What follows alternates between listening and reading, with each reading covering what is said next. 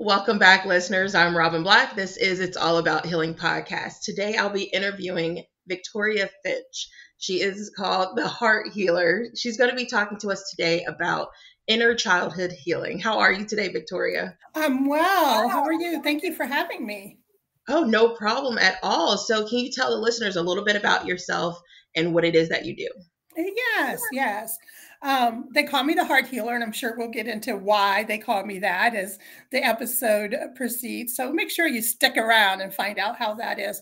I specialize in inner child healing, which deals with emotional trauma from a parent. It could be emotional, it could be physical. And I help you see what you've been suppressing all these years. I help you remove that mask and actually live a life of freedom from toxicity, from lack, from feelings of unworthiness and not enough. I'm certified as an international practitioner by the International Board of Coaches and Practitioners. I'm also certified as a international practitioner of holistic medicine and also cognitive behavior life coach certifications. I got a few more, but those are the ones that matter for today.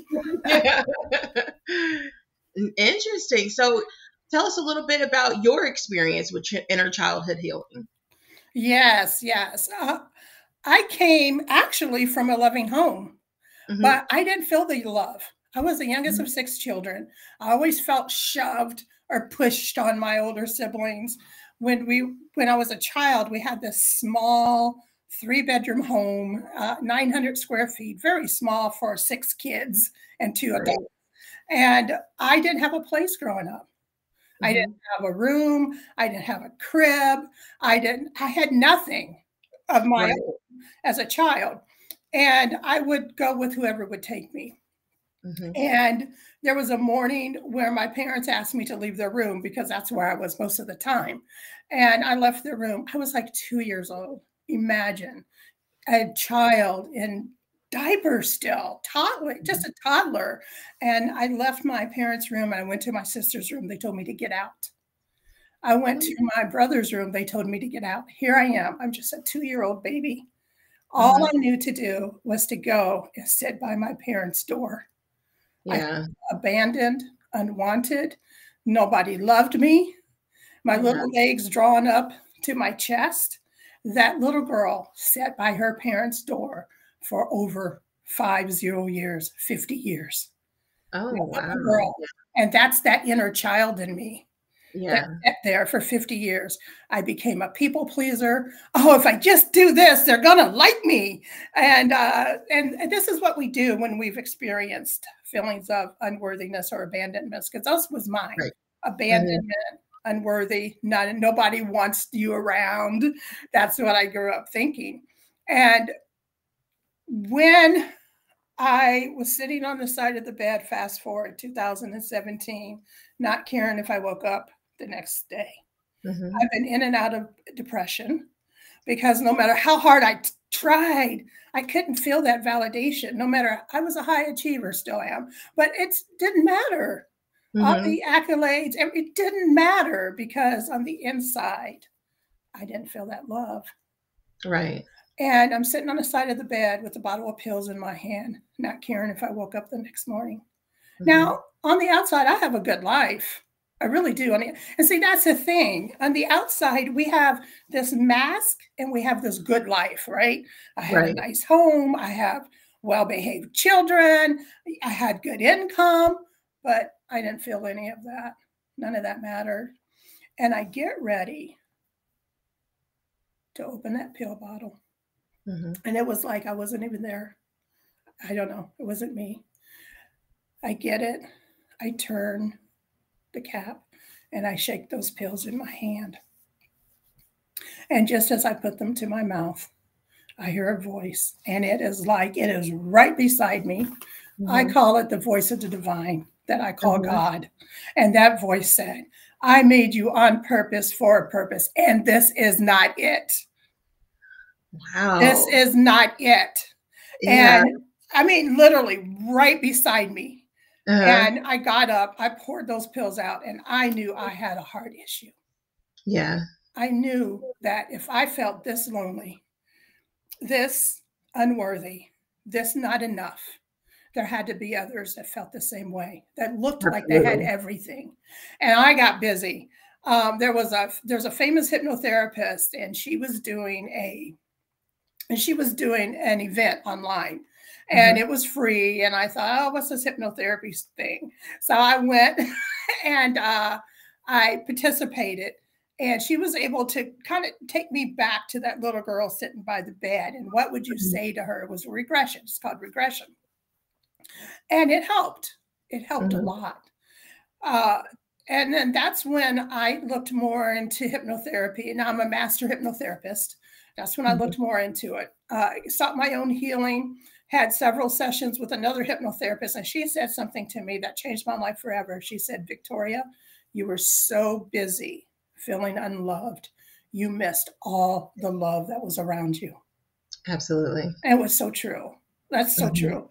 And what ended up happening was it helped. It helped. I was moving forward. And healing is a journey. It's not a destination. This is not something where it's one and done. If you think about that little girl, that 2-year-old sat there for 50 years. There's no way that in a day she's all of a sudden great, right? Yeah. So I got busy.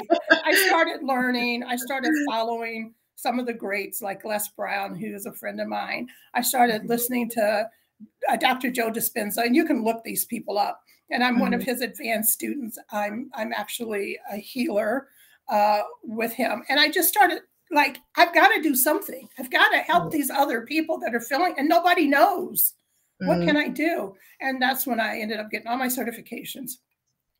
And then I did a session because I still wasn't quite feeling it. I still felt like there's something missing. I'm still not feeling validated. So I went back into a hypnotherapy session again. And when I went back, I just started crying. And the hypnotist said, what are you seeing? What's happening? I said, it's my dad. My dad had come out of his bedroom. He didn't know I was sitting by the side of the bed. And I remember him now. He's walking me up and down the hall. He's apologizing. I didn't know you were here. But here's the thing. The emotional impact of abandonment was so much stronger. That is the emotion that I lived with and I acted upon. Relationships with men who didn't want to commit to me. I'm not worthy. Well, and so we start to attract these things, right? And we start to look for it, and we start to find things in our environment to prove what it is that we're thinking. And that's how I became the heart healer. I figured other folks got to have a heart that needs healing. Absolutely. Which I've never healed a heart in my life. I just facilitate what's already within. I had it all within me. I just needed someone to help me. Right, exactly. Because we're not here to fix others. We're here to help them discover what's already inside of them. And I love that. Absolutely. Wow. I'm very sorry to hear that, but I'm glad that you overcame that. So the way that you were able to overcome is by seeing your hypnotherapist, or did you do some type of work yourself as well? Some type of self-discovery? It's all self-discovery. All hypnosis is self-hypnosis. If I tell you to close your eyes, I'm not forcing your eyes closed. You're closing them. So no, I got busy. I started listening to other people's stories, and I started to learn, and then I started to educate myself, and I started to change my environment, changing my physiology. I stopped looking down and sitting like this, even my voice changes. I learned, sit up, look straight. My grandmother, I remember leaving my grandmother's home once, and my back was to her, and I was walking out her gate, and my grandmother, she said, that's right. Hold those shoulders back and that head high. What I didn't understand was my grandmother was teaching me how to be confident. Right. I didn't understand that at that time. We all have to do the work. We all have to take personal responsibility for our situation. Viktor Frankl said, the last of a man's freedom is his ability to decide his attitude in any given circumstances. In his book, Man's Search for Meaning, Viktor Frankl was in a concentration camp. And he saw atrocities, if you can imagine. Right. And still, he kept a positive attitude, because the one thing they could not take from him was his attitude. Right. And when we go through childhood trauma, it's very difficult, because those people who were supposed to protect us, those people who were supposed to love us, let us down. Yeah. They let us down. So how do you do the work? How do you get back up? How do you learn to forgive, not forget? How do you Right. learn to forgive for you? And it's by doing the work yourself. Absolutely. Absolutely. When we focus on understanding instead of versus being understood, that's what I feel helped me, because I have to do that. I had to do that myself.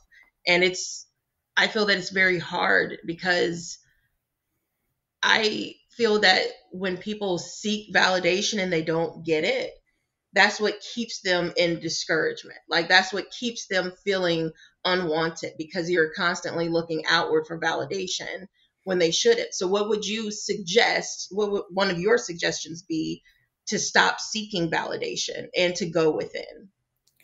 I would say, as Les Brown says, you can't see the label if you're in the can. Mm-hmm. I would say seek out help.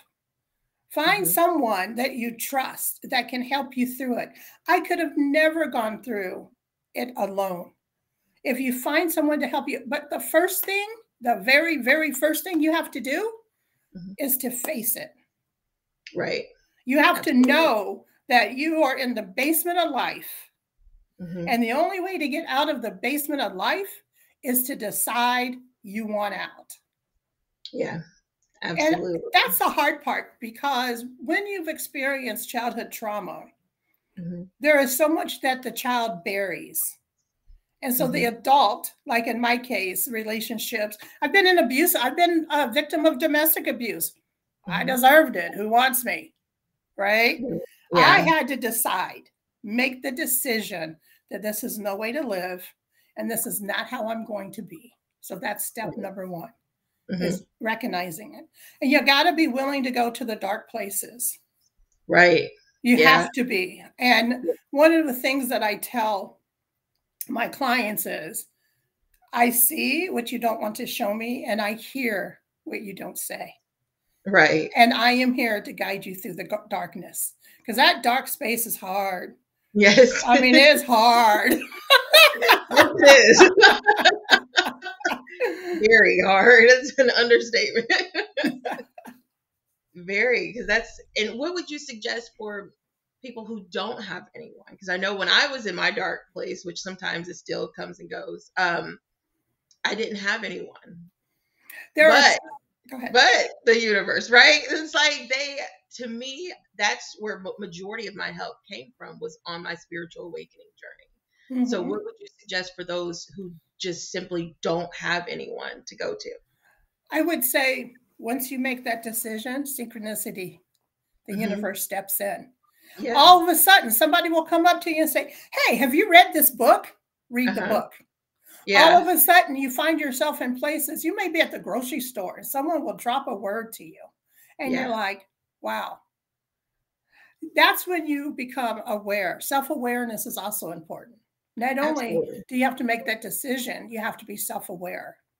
And there's so many resources out here now. There's so many things online. There are so many people who are willing just to help. Everybody, I'm going to push back just a little. Everybody has someone.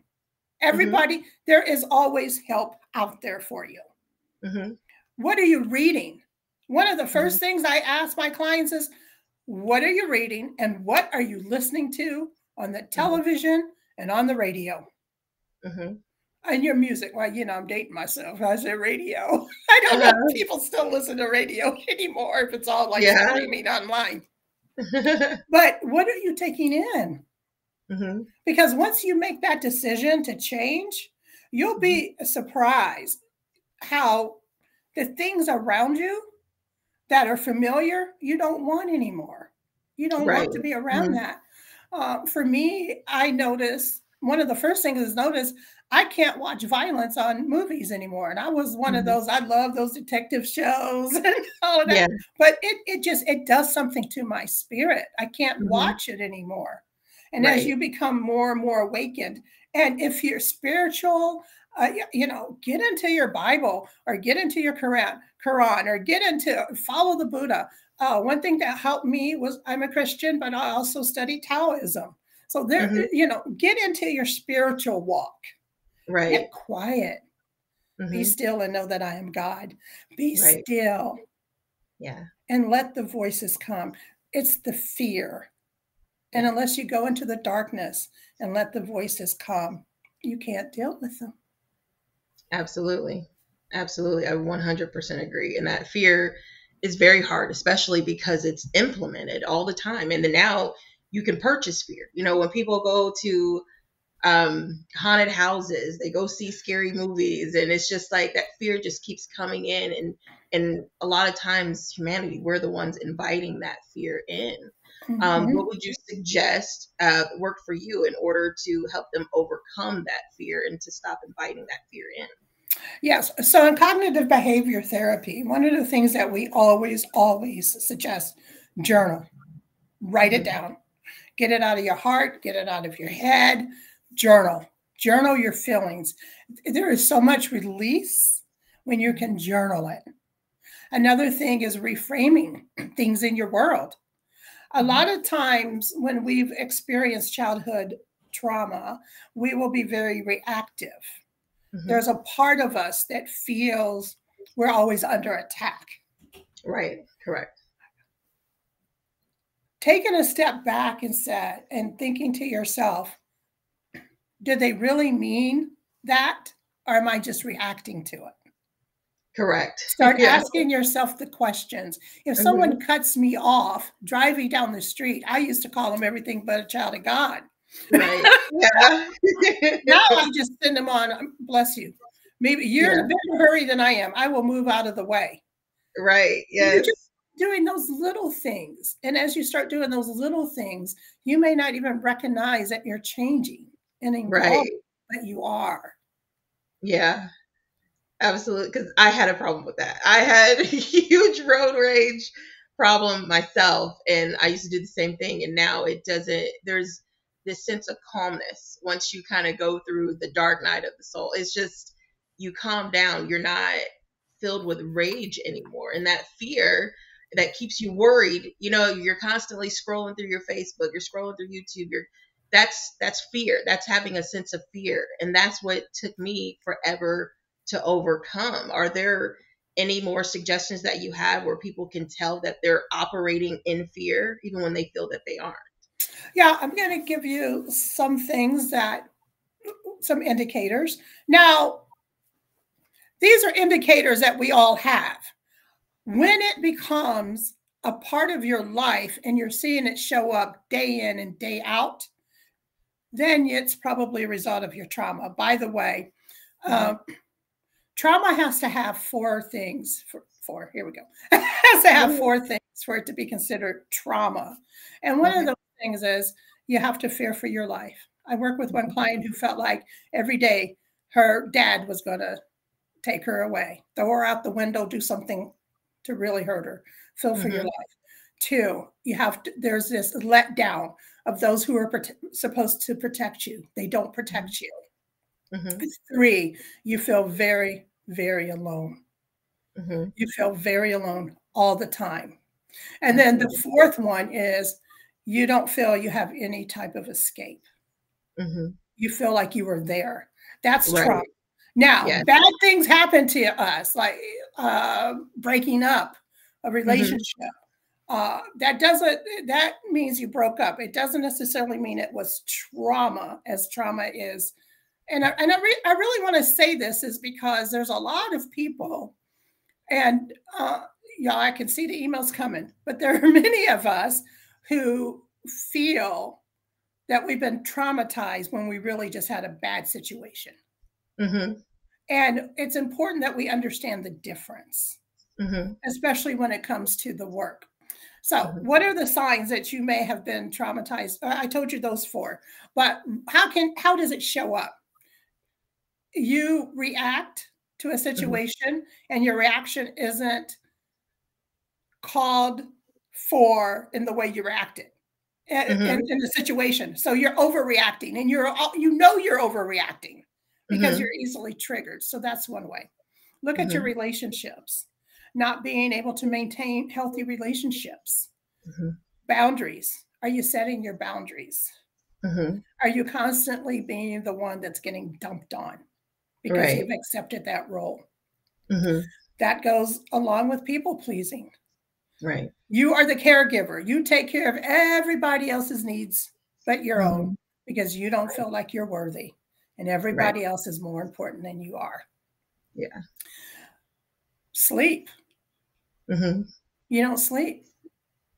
You find yourself emotional and you don't know why. And the nighttime comes and maybe you got to drink a few glasses of wine to put yourself because you're overthinking everything. Absolutely. You're constantly judging yourself, constantly judging everything you say, everything you do. So that's just a few signs to look out for. Yeah, absolutely. I get that. And the way I see some relationships where people may feel that they're traumatized is the way I look at it as they're mourning what their life would have been with that person versus mourning the loss of that person. And that's what I feel some people may feel traumatized by, because they feel that a part of them is being ripped away. You know what I mean? Where it kind of brings that abandonment. But for people who feel that they are traumatized when they are, what would you suggest? I know you said that you have to look at the situation, but what if they just aren't seeing that? What if that's impossible for them? Because sometimes when you're in that dark place, it is hard to see it. It is very hard. And I'm going to say it again. You have to find help. Find someone you trust. It doesn't have to be someone you got to pay. Find someone you trust. Yeah. Whether it's at the church, whether it's a friend. And we know sometimes with friends, it's kind of difficult, right? Because you're afraid that people are going to use it against you. But even Jesus had to come up with some help. He had 12 disciples. He had to leave his hometown. You're right, because it's like, oh, we know you, right? Yeah. And you have to really think about all of the Buddha. He left his wife and young child to go into the forest. Sometimes you just got to get away from people too. Absolutely. Absolutely. And isolate yourself sometimes. Sometimes in isolation is where you really find yourself, because a lot of people are trying to find themselves in others. They're trying to fill that void instead of actually doing the work. We always tend to look for that microwavable approach through life instead of actually taking the time to just cook. Take the time to just cook. And it takes a long time. And a lot of people don't want to find that. They want to find these short avenues. You have to do the work. Yeah, absolutely. I 100% agree with you on doing the work. And I'm very glad that you were able to figure all of it out. Well, at least you're still healing. I know you're not going to be 100% healed. But what have you been doing in the meantime? Since all the healing, what have you been doing? Like what do you do? Life or with healing? Yes, with healing. What do you do? Oh, what do I do? Meditation is really good. That's that alone time. And I always say prayer is talking to God. Meditation is listening to the divine. Meditation, getting out in nature. Yes. Getting out, when I tell people that even when it's snowing outside, I'm going to go put my feet in the snow. They're like, are you crazy? And I'm like, learning to ground, touch a tree, hug a tree, walk, get out in nature so you can breathe and really see the majesty of life. Yes. We already talked about changing your physiology. One thing that we did not talk about, your languaging. I am very careful with my languaging. If I catch myself saying something that is not speaking life to myself or to someone else, then I will rephrase that. One thing that people talk about a lot is affirmations. And affirmations don't work for many, many people. The reason why affirmations don't work is because they stop at the brain stem. The brainstem is saying, well, we know that's not true. Because I will help people say, I am always doing information. Why do I still feel bad? Because your subconscious is designed to protect you. And when you have experienced trauma, when you are in fight or flight stage, most of your life, as I was, it's not getting through. It is not getting through to your prefrontal cortex, which is your logical thinking brain. It's stuck. One thing, Noah St. John did a book called Affirmations. So I will do affirmations. How is it I'm so smart? How is it I'm so beautiful? How is it I'm so abundant? By asking those questions, you are activating the reticular activating system in your brain, and it has to answer those questions. So now your brain is finding things to make you feel pretty. Oh, this fitting me pretty good today. Right? Yeah. So that's another thing. Using affirmation is good. Yeah, getting out in nature, being aware of your languaging, watching your physiology. Using affirmations is great too. Meditation, prayer, all of those things will help you become aware. You can do simple things on awareness too. Absolutely. Living is in the now. One of the things we tend to do is we're dragging that past, that familiar past. That's why we keep going back, because it's familiar. It's not good for us, but it's familiar. And we keep dragging it with us. Or we overthink because we're afraid of the unknown future. We're afraid. If we can learn to be, this is the fifth tip, be in the now. Because this moment is all you have. The past is gone. The future isn't here yet. It may not be here. I often tell my kids, something comes up and I'll say, if I'm not here, it don't matter anyway. Because I'm not here. So live in the now. So how can you learn to live in the now? Simple things. When you're washing your hands, pay attention to the water. How does it feel? Is it warm? Is it cold? Same thing if you're shampooing your hair or having someone else shampoo it. Really start to feel things. If you're walking barefoot, and my neighbors, they always tease me because I'm always barefoot. If you're walking barefoot, how does the grass feel? Is it sticky? Is it soft? And that's how you can start to begin to live in a now. Stop judging your thoughts. Nothing you think is wrong. Don't judge your thoughts. Just let it come in and let it go out. And then you can also, part of this awareness is this, who is really thinking this? Is it the 7-year-old that didn't get the ice cream and now thinks they're never going to get anything in life? Right? Or who is thinking this? And then when you can address who's thinking this, then you can have that conversation. Have a conversation with your younger self. There's an exercise that I do where I have my clients take a few deep breaths, and then you sit in the chair, and beside you is your 7-year-old self. What would you say to him or her? You have that conversation, and then you have your 15-year-old self, because now you're growing, things have changed. What would you say to that? And to your 21-year-old self, what would you say to them now? And that is a very freeing exercise. Absolutely. It sounds like it. I hear things like, it wasn't your fault. You are beautiful. You did the best you could. You tried. It's going to be okay. It's okay not to be okay. These are the things I start hearing my clients say to their younger self. And it's a very freeing. And you can do that yourself. You don't need to have someone. You can do it. Absolutely. What other techniques would you suggest that would actually help along their journey? There's emotional freedom techniques. I'm a master practitioner of that as well. And you can do that yourself. It's tapping. I don't know if you've heard of tapping, but it's tapping. Wayne Dyer, if you've ever heard of him, he used it a lot. Elanya Van Zant use it. Les Brown, Tony Robbins, a lot of people use this tapping. And you're able to do that yourself. There's an app called the Tapping Solution app.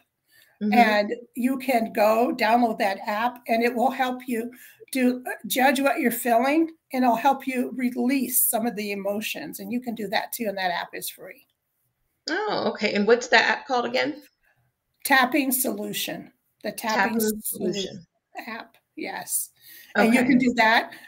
You can Google it, learn more. Information is only as powerful as the actions you take once you get it. Right. Absolutely. And one of the things I constantly do is I'm constantly learning new techniques. I'm learning constantly. Oh, how can this help me? And you start to learn these techniques, and you start to listen to the people who've been down. You listen to the people. How did they get through it? What did they do? And you'll start changing your playlist on YouTube and TikTok. Yeah.